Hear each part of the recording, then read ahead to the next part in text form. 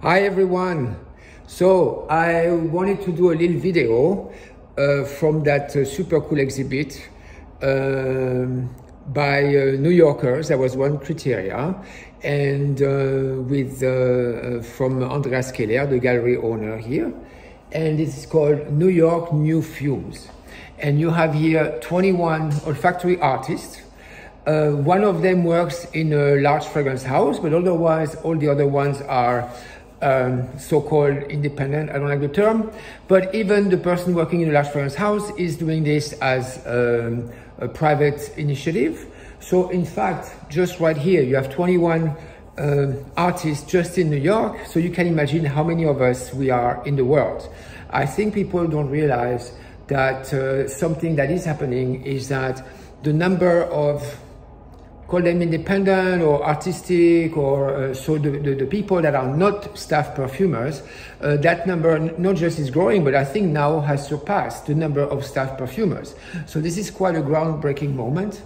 The second thing I want to mention a few pieces here. So you should come here. The gallery is open today. Then the gallery is going to open to close for about 2 weeks and reopen on January 6th.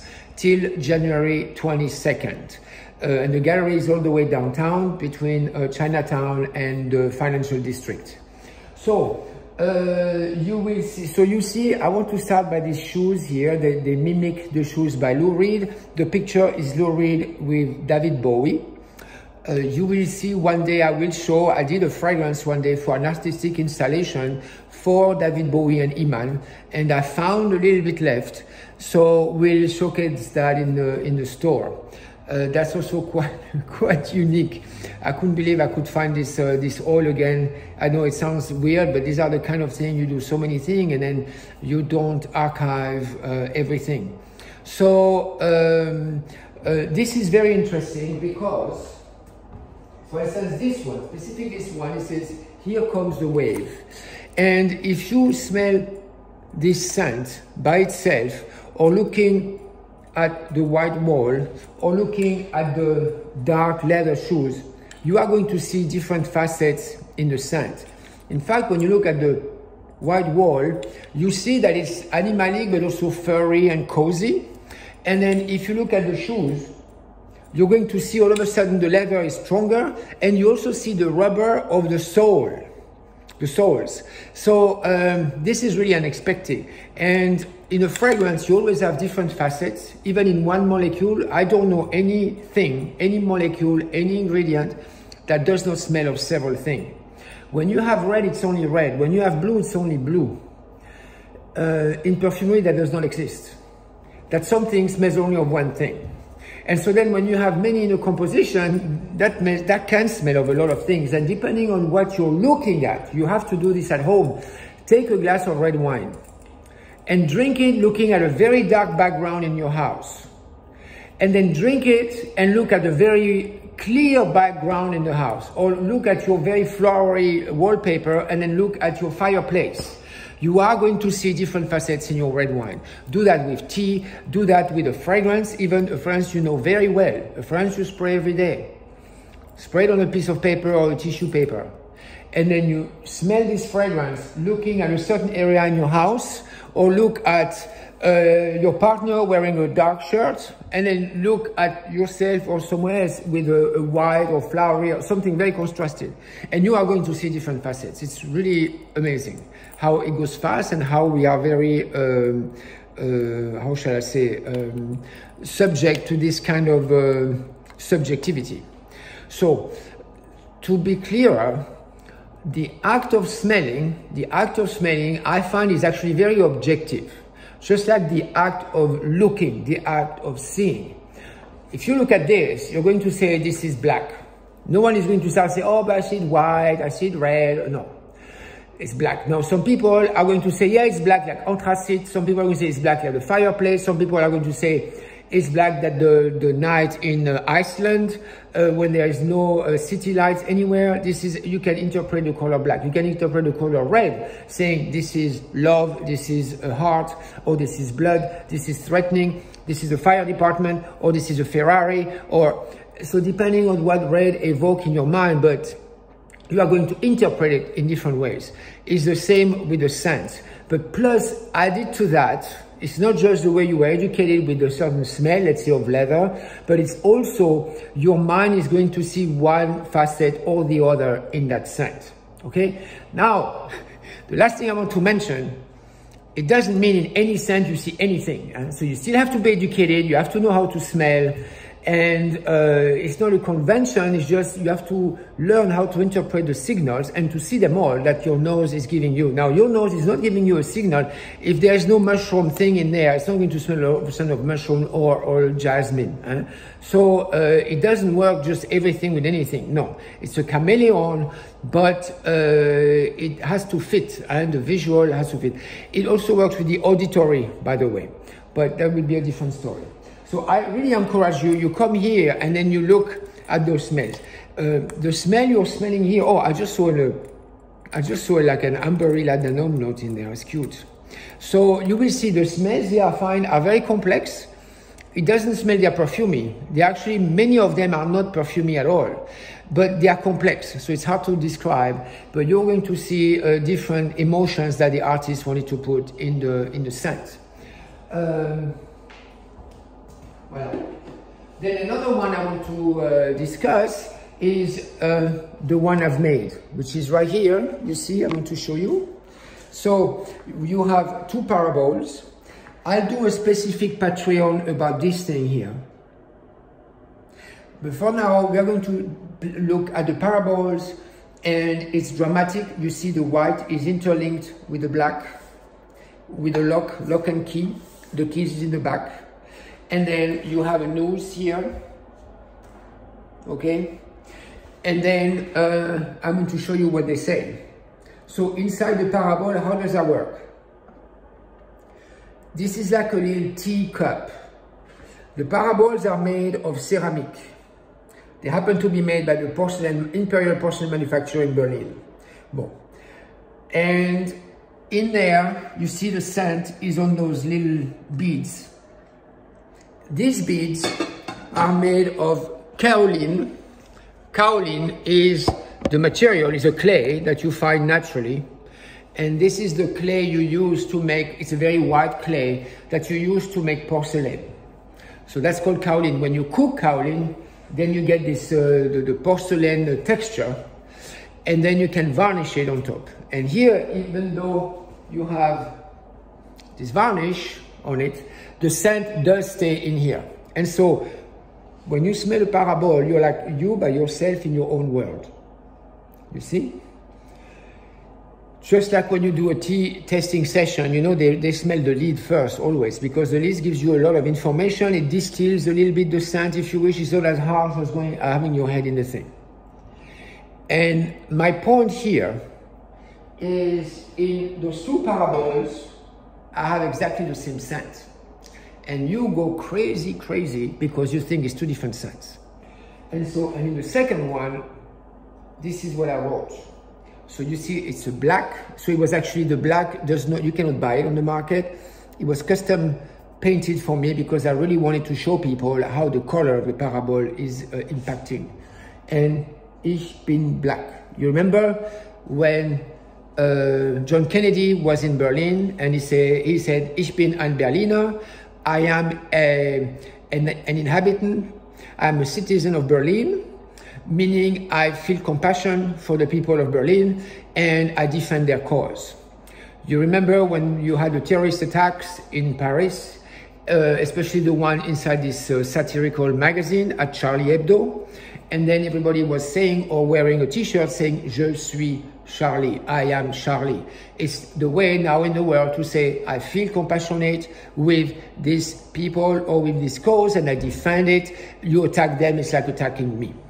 So that's the moment, see, I get the goosebumps, that's the moment I want to recreate this, but also so that whether you smell by looking at the parabole right here, this black parabole, you see, with the black little beads, and or you're looking at this dramatic moment when you go like this, even when you close your eyes, it's the last thing you saw, or you look at it, you are going to see, as I said, 2 different scents. And I introverted the leads, then when I look at, with the black leads at a white parabole, I see another scent, etc. The scent is disclosed on the gallery website. You know, when you have an installation and you always write plexiglass, leather, you put the ingredients of the installation. So on the paper here, you see on the sign, I put all the ingredients. So you have porcelain, you have kaolin, you have cable, but you also have the fragrance ingredients. And I've listed them all here, and in a way that you can understand them. So even the molecules, I kept their, what is it called? I kept their marketing names, their commercial names, so that you know, meaning you put lilial, you don't start putting para, tertiary, butyl, da da da da da da, so that people reading can see right away what it is. So I want to mention a few others. Before, another thing that's very interesting people never think about. You see on that paper, you can read all this online on the gallery website. I have the statement of the artist to help people understand, because people are not used to appreciate olfactory art, so everybody has a little explanation. At the same time here, I had to write a modus operandi to tell people how to use this, and also how to use that for the collector that would get this piece hopefully one day. So in fact, those paraboles have been acquired by some collectors, like a collector in Chicago, a collectress, a German collectress living in Switzerland. She's a chemistry professor actually, acquired several pieces of that. And the people, it's like, imagine you buy a musical installation. You don't have to write the instructions how to use the speakers. You don't have to write the instructions how to renew the MP3 file or whatever file, because they don't die or they don't evaporate. So we have these challenges in perfumery, which is about how people have no idea about perfume technologies, so they don't even know where to start, so you have to explain that. And then you have to explain how to replenish. And this is why we are going to launch this more officially, this certificate of perennity, which means eternity in the museum language, and authenticity, which is when you have a painting, you get a certificate of authenticity from the painter and saying it is indeed an edition. So everything here in the gallery, by the way, is edition 1 of 1. It's very unusual. Edition 1 of 1. At least myself, I do not have any artist proof. So the person acquiring this, that's it. That's for him or her for forever. And voila. So I want to show you another piece that I found. I found them all very, very interesting, I have to say. And I truly say that not because Andreas is listening in the background. You see, he say hi. That's Andreas, the gallery owner. And very interestingly, Andreas is a very big olfactory scientist. So that's very unique. Yes, we love science. You know, I love science too. And so he decided to create this gallery. As far as we know, it's the only art gallery in the world dedicated only to olfactory art. So thank you, Andreas, because this is quite remarkable. It needs a lot of faith to launch something like that. And like the other Andreas in the Mianki Gallery, you know, I'm represented by the Mianki Gallery in Berlin. He sees the olfactory art the same way as photography. Maybe 80 years ago or 100 years ago, photography was not considered an art. It was just considered a thing like a plumber. You know, they'll just say, well, you just put some object, you click on the button, and then the camera does everything, and then you develop with some chemicals, and then you have a photo.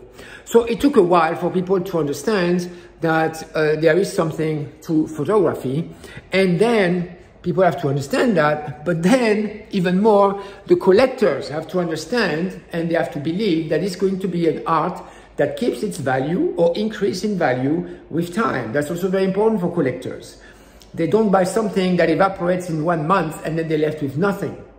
So that's why also we're going to have this certificate and a system to replenish the art. Now, luckily, in perfumery, as long as you don't wear the thing, you know, you consume a bottle very fast. If it's just to smell in the air, just a little bit can last for years and years and years, because the nose needs very, very, very, very, very little to smell. So this works on our favor. And for something like in the parabole, to send them for maybe 25 years, you need like 10 grams. I did the calculation. You just need 2-3 drops by beads. And if they stay closed, like on a coffee table book, then you just need to replenish them like once every 6 months.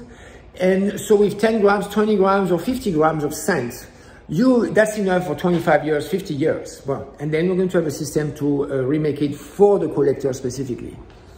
Another one, that's someone with whom I've been chatting, we've never met in person on Instagram, but I think this piece is quite remarkable because he was describing on and on about some vintage sandalwood, about some vintage oud and stuff.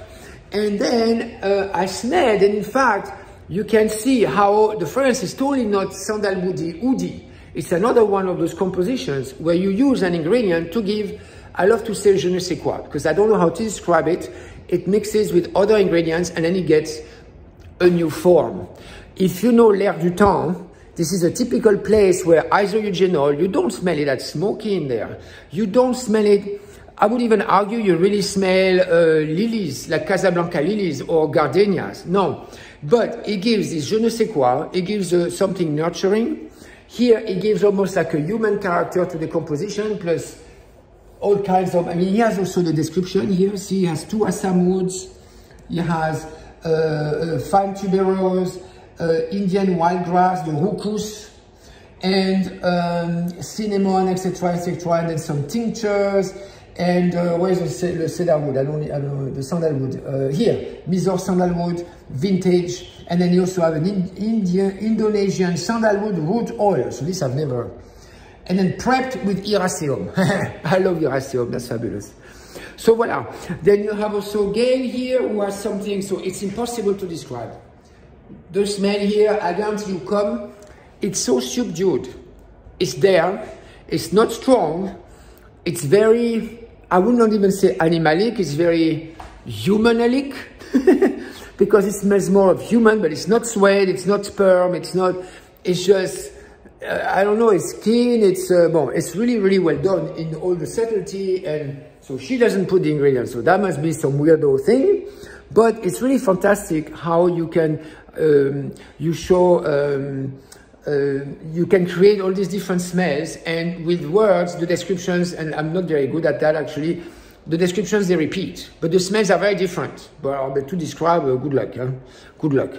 And then there's another piece here by Calder. So he had also some technology inside. So some lighting, and then you see the bottle is fixed. And what is cool is that you can remove the cap and then you can spritz yourself. So the bottle is fixed, but you turn around the bottle.